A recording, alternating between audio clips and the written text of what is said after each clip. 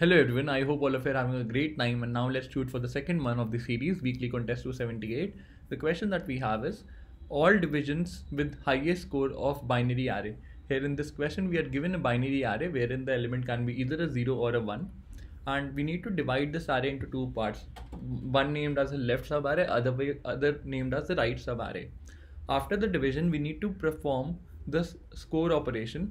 The division score is defined by sum of number of zeros in the left part plus the number of ones in the right part. We need to identify all the distinct indices that have the highest possible division score, and we need to return those indices in the form of an array. So here they have specified an example, and the output for this array turns out to be 2, 4. I'll be talking through the approach as well as this example by the PPT. So let's quickly move on to the PPT. All division with highest score of a binary array, Leetcode 2155. It's a medium level question on Leetcode, and I totally feel the same. So let's get started. Let's try to extract the maximum pointers from the question. The nums array is defined as starting from the 0th index up till I minus 1. The right array is defined as starting from the ith index up till nums length minus 1, provided you make a division at the ith index. So these two corresponds to the two sub arrays, provided you make the division at the ith index. If I happens to be equal to 0, then left subarray is empty, whereas the right one will have all the elements. If I happens to have all the elements that is equal to the length of the input array, then nums left will have all the elements while the right one will be empty. Also, the score is given by number of zeros in the left part plus the number of ones in the right part. Now let's look at the example that was specified in the question. We have the input array as 0, 0, 1, 0. In the first go, we have no elements in the nums left subarray, and the right subarray, nums right, has all the elements, that is 0, 0, 1, 0. The value of division point for this happens to be the 0th index. So let's calculate the score contributing to such a situation. The number of zeros in the left part happens to be 0, so the score from this part turns out to be 0, and the number of ones in the right part, that is this array, happens to be 1. So 0 plus 1 gives us 1, so the score corresponding to this configuration turns out to be 1. Let's proceed ahead. Let's split the array at I equals to 1, and as a result of which the nums left will have an element named 0, whereas nums right will have 3 elements 0, 1, 0. So let's recalculate the score. The number of zeros over here turns out to be 1. The number of ones over here turns out to be 1. So 1 plus 1 gives me 2. So the score gets updated to 2, which is higher than the previously calculated one. Awesome. Let's proceed ahead. Next, let's make the division at I equals to 2. And here the nums left will have 2 elements 0, 0. Nums right will have 2 elements 1, 0. Let's calculate the score corresponding to this configuration. The number of zeros over here turns out to be 2. The number of ones turns out to be 1. So 1 plus 2 gives me 3. So the maximum score corresponding to this configuration turns out to be 3, which is higher than the previous one. So this is pretty again awesome. So far we are seeing all the higher scores as we are progressing ahead. Let's look out for the next configuration, I equals to 3. So now the left nums array will have 3 elements 0, 0, 1, and the score corresponding to this part will be equal to number of zeros, which is 2. The right subarray will have only one element, which is 0. So the score corresponding to this part will be number of ones, which is 0. So the score corresponding to this configuration turns out to be 2 plus 0, which is nothing but 2. This is lower than the previously calculated one. Pretty awesome. Let's move ahead. Next, let's make the division at I equals to 4. The left sub part would be 0, 0, 1, 0. The number of zeros here turns out to be 3. The number of ones in the right part turns out to be 0. So the score corresponding to this configuration turns out to be 3 plus 0, and this turns out to be 3. So overall, where are we seeing the maximum score? We are seeing maximum score at 2 positions, one this one and another one this one. The I corresponding to the division point corresponding to this score turns out to be 2 and 4. Hence, it becomes the result 2, 4. Now, can we draw pointers out of this? The answer is yes. How? Let me just show that to you. Now let's talk about the algorithm that we are going to use to solve this question, and we'll exactly follow the same steps as I've talked here. So let's get started. We have the input array as 0, 0, 1, 0, and the first point of division happens to be I equals to 0.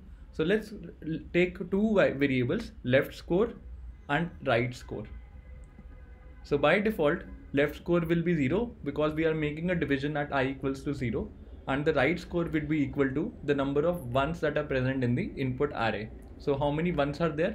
We have only a single one in the entire array, so right score will correspond to 1. You can calculate the total score using this. So let's proceed ahead. Next, what do we see? Let's make the division at I equals to 1. So the first element that we have turns out to be 0, as a result of which what will happen? The left score will get updated by 1 because left corresponds to the number of zeros in the left part. Since we are making a division over here, as a result of which the left score gets updated to 1, whereas the right score remains the same. The score corresponding to such configuration would be equal to left score plus right score, which is 2, which is in sync with our expectation. Let's proceed ahead. Now let's make the division at I equals to 2, this position, and here what do we see? The current element happens to be 0, as a result of which the left score will get updated. So left score gets updated to 2. Let's recalculate the total score. The right score remains the same because we are making a division over here. The total score turns out to be 2 plus 1, which is 3, which is in sync with our expectation. So you can create a variable that will basically act as a global variable for the max score, and you can replace it as you are progressing across the division points. So far, the max score that we have seen happens to be 3. Let's proceed ahead. Let's make a division at this particular position, and what element do we see? We see an element 1, as a result of which left score will not be updated because it corresponds to number of ones in the left part. Rather, what will happen? The right score will get reduced because 1 is moving towards the left subarray rather than the right one. So the right score gets reduced to 0 from 1, and the left score remains as it is, which is 2. Total score corresponding to this configuration turns out to be 2 plus 0, which is 2, and this is not greater than the max score that we have calculated in the past, which is 3. Let's proceed ahead. Next element that we see is 0, and we are making a division at I equals to 4. So what will happen? The latest element is 0, as a result of which the left score will get incremented because we are adding a new 0 in the left part. So this gets updated to 3. The right score remains the same because we are not removing 1 from it, and the total score corresponding to this configuration turns out to be 3 plus 0, which is 3. We'll check it in comparison with the maximum global variable that we have seen. The score there is also 3. So we will keep note of the ith index at which 3 score has occurred, and it has occurred at 2 positions, 2, 4. We'll exactly follow the same steps, and the time complexity for this approach is order of n. You are not doing anything extra over the loops, as a result of which the time complexity is pretty simple and straightforward, which is order of n. I'll be walking through the exact same steps as I have talked here in the coding section, and in case you have doubts, it will be crystal clear in the coding part. So let's quickly move on to it. In the first go, I am iterating through the input array and calculating the number of ones that are present in the input array. In the next go, I create the answer variable that will store all the indexes where the maximum score is happening, and by default we add 0 to it because in the first iteration we are breaking at the 0th index. Next, I go ahead and create 2 variables, right score and left score. Right score gets updated to number of ones, and left score gets updated to 0. The max score variable gets updated to right score plus left score by default in the initial step. Let's start the iteration from I equals to 0 up till the number of elements that we have. If the current element happens to be 0, that means I want to increment the left score. Otherwise, if the current element happens to be of type 1, That means I have to decrement the right score because 1 is moving from the right subarray to the left one. I calculate the current score, and in case my current score happens to be greater than the max score, I reset my answer pointer to new array list and I update my max score to current score. Also, I add ith index to my answer list. Otherwise, in case my current score happens to be equal to max score, I simply add it to my answer, the ith index to my answer list. In the end, we simply return the answer array that we have successfully built. So let's try this up. Accepted. The time complexity of this approach is linear.